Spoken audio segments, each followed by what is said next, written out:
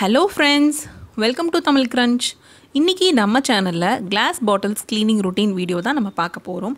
Class bottles நம்ம புதுசா வாங்குனோனையும் அதை எப்படி கழுவி யூஸ் பண்ணனும், அதுக்கு அப்புறம் நம்ம பின்னாட்கள்ல அதை எப்படி கழுவணும், அதை எப்படி மெயின்टेन பண்ணனும்ன்ற எல்லா வீடியோவும் full process-ஆ நீங்க க்ளீனா பார்க்க போறீங்க. சோ வாங்க வீடியோ உள்ள போய் நம்ம பார்த்தறலாம். இன்னைக்கு நான் பாத்தீங்கன்னா ரெண்டு பக்கெட்ல தண்ணி எடுத்து வச்சிருக்கேன், ரெண்டு டப்ல. எப்பவுமே கிளாஸ் பாட்டில் கழுவுறதுக்கு பிளாஸ்டிக் எடுத்துக்கோங்க. சில்வர் அல்லது அலுமினியம்னா உங்களுக்கு ஸ்கிராச்சஸ் வர வாய்ப்புகள் இருக்கு. சோ அதனால பிளாஸ்டிக் டப்ல கழுவணும்னா நமக்கு அப்படி இல்ல. ஒரு சின்ன டப் எடுத்துர்க்கேன். உங்ககிட்ட எந்த ரெண்டு பெரிய டப் இருக்கோ அந்த ரெண்டையும் எடுத்துக்கோங்க. ஒரு இதுல நிறைய தண்ணி நிரப்பி வச்சிருக்கேன். சோ அத கழுவுறதுக்காக யூஸ் பண்ண போறேன். இன்னொரு இதுல கொஞ்சமா தண்ணி வச்சிருக்கேன். அதுதான் நம்ம சோப் வாட்டர் அதுல மிக்ஸ் கரைக்க போறோம்.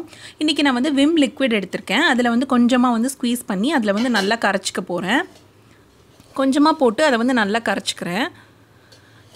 அது இன்னும் கொஞ்சம் நமக்கு ஃபோமியா இருந்தா நல்லா இருக்கும். சோ அதனால இன்னும் ஒரு மொத்தத்துல ஒரு 1.5 டேபிள் ஸ்பூன் இல்லனா 2 டேபிள் ஸ்பூன் போல நீங்க விம் லிக்விட் நல்லா யூஸ் பண்ணி நல்லா கரைச்சுக்கோங்க.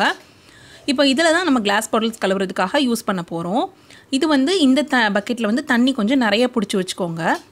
இப்போ பாத்தீங்கன்னா கிளாஸ் பாட்டில் ஒவ்வொண்ணையும் லிட்டோட நான் அந்த சோப் வாட்டர்ல நம்ம இன்சர்ட் பண்ணி நல்லா கழுவ போறேன். இந்த ஒவ்வொரு கிளாஸ் பாட்டிலையும் நம்ம அது உள்ள போட்டு இந்த மாதிரி அது உள்ள நல்லா வெளியில எல்லாம் நல்லா தேய்ச்சி கழுவணும். என்னதான் புதுசா இருந்தாலும் அது நமக்கு அதை நல்லா கழுவி யூஸ் பண்றது தான் நமக்கு நல்லது. இந்த மாதிரி உள்ள வெளிய எல்லாம் நல்லா படுற மாதிரி நல்லா தேய்ச்சி கழுவிடுங்க. இந்த மாதிரி எல்லா சோப்பும் இல்லாம போனதுக்கு அப்புறமா நம்ம இத தண்ணில போட்டுடலாம். அதே மாதிரி தான் நம்ம மூடியையும் கழுவணும். மூடியோட உள்பாகம் எல்லாத்துலயும் நல்லா விரல் விட்டு நல்லா தேய்ச்சி கழுவிக்கோங்க. ரெண்டையும் நல்லா கழுவுனதுக்கு அப்புறமா அந்த சோப் தண்ணி எதுவும் இல்லாம நல்லா வடிச்சிட்டு அதுக்கு அப்புறமா நம்ம பெரிய டப்ல தண்ணி வச்சிருக்கோம்ல அதுல போட்டுடலாம். அதில் போட்டு அதுலயும் லைட்டா இந்த அதே தண்ணியை தொட்டு நல்லா கழுவிட்டு அதுக்கு அப்புறமா அது உள்ள எல்லாத்தையும் அப்படியே கொஞ்ச நேரம் போட்டுடலாம். ஒரு 10 நிமிஷம் அது அப்படியே கிடக்கட்டும். அப்படினா நமக்கு நல்லா க்ளீன் ஆயிரும். இது இந்த மாதிரி நீங்க பண்ணும்போது உங்களுக்கு நிறைய தண்ணியும் செலவாகாது. இந்த மாதிரி பாத்தீங்கன்னா எல்லா பாட்டிலையுமே இந்த மாதிரி சோப் தண்ணியில நனைச்சு நல்லா தேய்ச்சிட்டு நம்ம போட போறோம். குட்டி குட்டி பாட்டில்ஸ்ன்றதுனால நம்ம நிறைய பாட்டில்ஸ் ஒரே இதுல போட போறோம். அதே மாதிரி நம்ம ரொம்ப நிறையவும் போடக்கூடாது. ஏன்னா பாட்டில்ஸ் ஒன்னோட ஒன்று இடிச்சாலும் நமக்கு இதாகும்.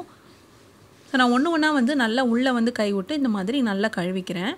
நான் சொன்ன மாதிரி எவ்வளோ புதுசாக இருந்தாலும் நம்ம நல்லா அதை ஒன்றையும் நம்ம நல்லா கன்சிடர் பண்ணி தேய்ச்சி கழுவணும். இதே மாதிரி எல்லாம் பண்ணிவிடுங்க.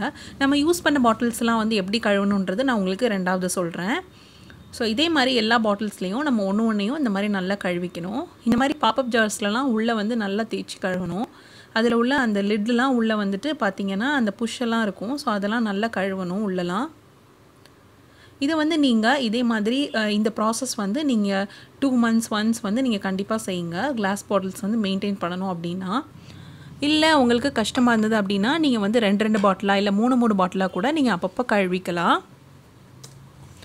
இப்போ பார்த்தீங்கன்னா எல்லா பாட்டிலையும் கழுவி நல்லா தண்ணியில் போட்டுட்டேன். இது ஒரு 10 நிமிஷம் உள்ளே கடந்ததுக்கு அப்புறமா நம்ம நல்லா இந்த மாதிரி அலசி எடுத்துக்கலாம். ஒன்றையும் அலசிட்டு அந்த தண்ணியெல்லாம் நல்லா வடிக்கணும். நல்லா வடித்ததுக்கு அப்புறமா நம்ம அதை நல்லா காய போட போகிறோம். நல்லா இந்த மாதிரி தண்ணி வடித்ததுக்கு அப்புறமா நான் பக்கத்தில் பாருங்கள் பக்கெட் வச்சுருக்கேன். ஸோ அந்த பக்கெட்டில் நம்ம கமுத்தி போட போகிறேன் இப்போது.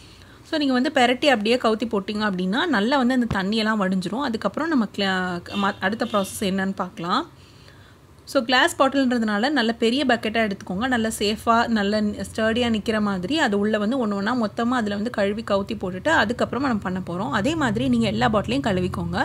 நல்ல தண்ணி வடிச்சிட்டு இங்கே பாருங்கள் இந்த மாதிரி தான் கவுத்தி போடுங்க. லிட்லலாம் கூட நீங்கள் தனியாக கூட ஒரு பிளேட்டில் போடுங்க. கிளாஸ் பாட்டில்ஸ்னால் ஒரு இதில் மேலே கொஞ்சம் கேர்ஃபுல்லாக போடணும். குழந்தைங்களாம் இருக்காங்கன்னா கொஞ்சம் நல்லா கேர்ஃபுல்லாகவே ஹேண்டில் பண்ணணும். இப்போ நான் ஆயில் பாட்டில் எடுத்திருக்கேன். இந்த ஆயில் பாட்டிலை எப்படி கழுவணும்னு சொல்கிறேன். இது ஒன்றா நான் கொஞ்சம் பெருசுன்றதுனால ஒன்றா நம்ம தண்ணியில் போட்டு கேர்ஃபுல்லாக கழுவி எடுக்கணும். இப்போ இது நல்லா அந்த சோப் தண்ணி உள்ளே போகிற அளவுக்கு போட்டுருங்க. உள்ளே போட்டுட்டு அதுக்கப்புறமா அதை நல்லா கொஞ்சம் உள்ளே தண்ணி சேர்ந்ததுக்கப்புறம் இந்த மாதிரி நல்லா கை வச்சு மூடிட்டு நல்லா குலுக்கி கழுவணும். ஸோ இந்த மாதிரி நல்லா ஷேக் பண்ணி கழுவும் போது நம்மளுக்கு உள்ள டஸ்ட் எல்லாம் வெளியில் வந்துடும். இது ஃபஸ்ட் டைம் யூஸ் பண்ணுறதுனால இப்படி நார்மலாக கழுவிட்டு வச்சிட்டோம். இல்லாட்டி நான் ஆயில் பாட்டில்ஸ்க்கு கொஞ்சம் தனியாக கேர் எடுத்து பண்ணணும். ஸோ அதை நான் உங்களுக்கு இன்னொரு வீடியோவே போடுறேன்.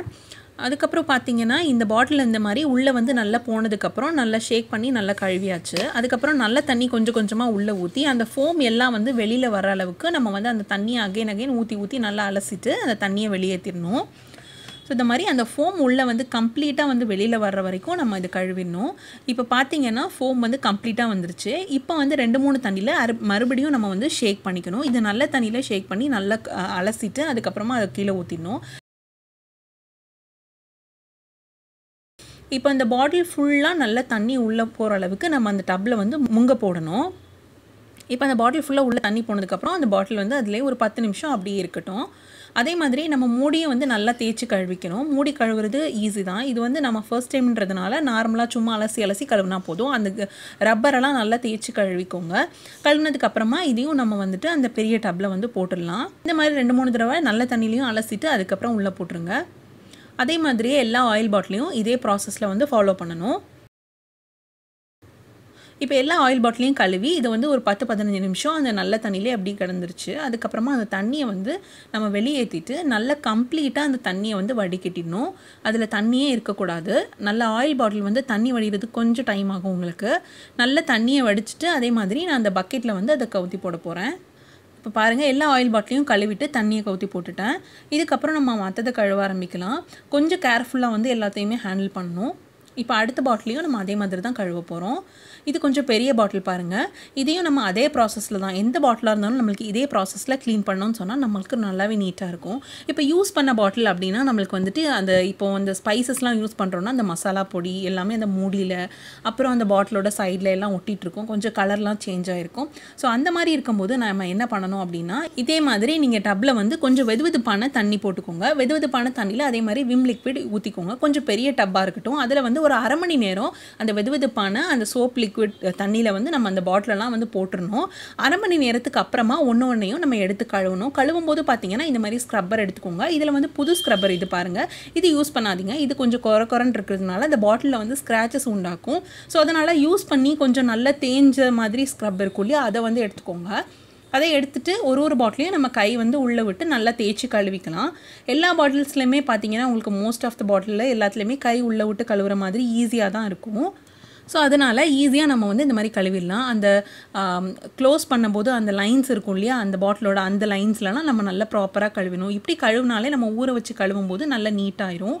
இதை நான் யூஸ் பண்ண பாட்டில்ஸ்க்காக சொல்கிறேன். இந்த பாட்டிலையும் பார்த்தீங்கன்னா இந்த மாதிரி கையை நல்லா உள்ளே விட்டு நம்ம கழுவிடலாம். ஆயில் பாட்டில்ஸ் தவிர எல்லா பாட்டிலையுமே உங்களுக்கு வந்துட்டு கை நல்லா உள்ளே போகும். அதோட மூடியிலேருந்து எல்லாத்துலேயுமே சரி நம்ம ஈஸியாக இந்த ஒரு ப்ராசஸ்லேயே நம்ம க்ளீன் பண்ணிடலாம். ஆயில் பாட்டிலுக்கு மட்டும் நான் சொன்ன மாதிரி உங்களுக்கு தனியாக வந்து வீடியோஸ் போஸ்ட் பண்ணுறேன். ஸோ இது எல்லாத்தையும் இதே மாதிரி நல்லா கழுவி முடிச்சதுக்கு அப்புறமா நம்ம வந்து இது எல்லாத்தையும் இந்த மாதிரி தண்ணியில் போட போகிறோம். சோப் தண்ணி எல்லாம் நல்லா வடிச்சிட்டு அதுக்கப்புறமா இந்த பெரிய டப்பில் தண்ணி வச்சுருக்கோம் இல்லையா, அதில் வந்து நல்லா அலசிக்கோங்க. இதுக்கு மட்டும் நம்ம யூஸ் பண்ண பாட்டிலில் மட்டும் 2 தடவை தண்ணி வச்சு அலசணும். ஏன்னா பார்த்தீங்கன்னா கொஞ்சம் அதில் நிறைய பிசுக்கெல்லாம் இருந்ததுனால நம்ம ஒரு தண்ணியில் நல்லா கழுவிட்டு அதுக்கப்புறம் அது நல்லா கழுவினதுக்கப்புறம் இன்னொரு டப்பில் தண்ணி வச்சுக்கோங்க. அதில் இதே மாதிரியே நல்லா தேய்ச்சி கழுவி அதுக்கப்புறம் கவுத்தி போடுங்க. அவ்வளோதான். இது வந்து யூஸ் பண்ண பாட்டில்ஸ்க்கு நான் சொல்கிறது. இப்போ பார்த்தீங்கன்னா பாட்டில் எல்லாமே நல்லா கழுவியாச்சு. நல்லா கவுத்தி போட்டதுக்கப்புறம் இதை வந்து இமீடியட்டாக வந்து நம்ம என்ன பண்ணணும்னா ரொம்ப காய விடாமல் அதை வந்து இந்த மாதிரி ஒரு நல்ல சாஃப்டான கிளாத்து அந்த மாதிரி எடுத்து நல்லா தொடச்சிக்கணும். ஒரு காட்டன் கிளாத்து இல்லாட்டினா மைக்ரோ ஃபைபர் வச்சு நம்ம நல்லா தொடச்சிக்கணும். இந்த மாதிரி நல்ல பாட்டில் உள்ளெல்லாம் விட்டு நல்லா தொடச்சிருங்க. நல்லா உள்ள ஏன் பார்த்தீங்கன்னா நம்ம வந்து தண்ணியோடே அப்படியே வச்சுட்டோம், அப்படி காய வச்சுட்டோம் பாட்டில் அப்படின்னு பார்த்தீங்கன்னா நம்மளுக்கு அந்த வடுவடுவாக அப்படி இருந்துடும்.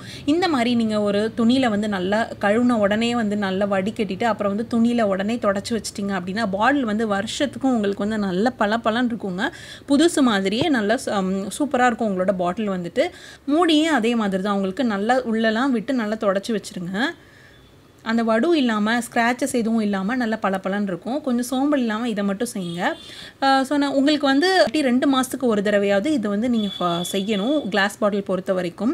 அப்படி உங்களுக்கு வந்து செய்ய கஷ்டமாக இருந்ததுன்னா 2 பாட்டில் இல்லை 3 பாட்டிலாக வந்து நீங்கள் வந்து கழுவி அப்பப்போ எதெல்லாம் காலி ஆகுதோ அப்போ அந்த பாட்டிலை மட்டும் 2 இல்லை 3 கழுவி வச்சிட்டிங்க அப்படின்னா அந்த ப்ராசஸ் வந்து உங்களுக்கு ஈஸியாகிடும். ஆனால் மெயின்டைன் பண்ணுறது ரொம்ப முக்கியம். இப்போ எல்லாத்தையும் இதே மாதிரி நல்லா தொடச்சி வச்சுருங்க. எல்லா கிளாஸ் பாட்டிலையும் தொடச்சதுக்கு அப்புறமா இது எல்லாத்தையும் நம்ம வந்து இப்போ காய வைக்க போகிறோம். இப்போ பார்த்தீங்கன்னா கீழே இந்த மாதிரி ஒரு துண்டு விரிச்சுக்கோங்க. விரிச்சிட்டு அதுக்கப்புறமா எல்லா பாட்டிலையும் இந்த மாதிரி நிமிந்தாப்பில் வைக்கணும். அதாவது ஓப்பனாக மேலே இருக்கிற மாதிரி லிட்டு எல்லாமே வந்து நம்ம கழுவிட்டு இந்த மாதிரி வச்சுட்டு நம்ம ஃபேனுக்கு அடியில் வைக்கணும். இல்லாட்டினா வந்து நல்ல வெயிலில் வந்து வச்சுருங்க. உங்களுக்கு வெயில் இருக்குது, வெயிலில் வைக்க முடியும் அப்படின்னா நீங்கள் வந்து வெயிலில் காய வச்சுருங்க. இல்லாட்டி உங்களுக்கு வந்து ஃபேனுக்கு கீழே காய வச்சாலே பெட்டர். குழந்தைங்க இருந்தாங்கன்னா ஏதாவது தனியாக ஒரு ரூமில் வந்து காய வைங்க. ஸோ இந்த மாதிரிலாம் நீங்கள் வந்து கிளாஸ் பாட்டில்ஸை மெயின்டைன் பண்ணாலே உங்களோட கிளாஸ் பாட்டில்ஸ் ரொம்ப பர்ஃபெக்டாக புதுசு போல் வருஷத்துக்கு உங்களுக்கு பளபளப்பாக இருக்கும். ஸோ கண்டிப்பாக இந்த வீடியோ உங்களுக்கு வந்து யூஸ்ஃபுல்லாக இருந்திருக்கும், இன்ட்ரெஸ்டிங்காகவும் இருந்திருக்கும் அப்படின்னு நம்புகிறேன். இந்த வீடியோ உங்களுக்கு பிடிச்சிருந்ததுன்னா கண்டிப்பாக எங்களோட சேனலை சப்ஸ்கிரைப் பண்ணுங்கள். கூடவே இருக்கிற பெல் பட்டனையும் கிளிக் பண்ணிக்கோங்க. உங்கள் ஃப்ரெண்ட்ஸ் அண்ட் ஃபேமிலியோட ஷேர் பண்ணுங்கள். தேங்க்யூ ஃபார் வாட்சிங்.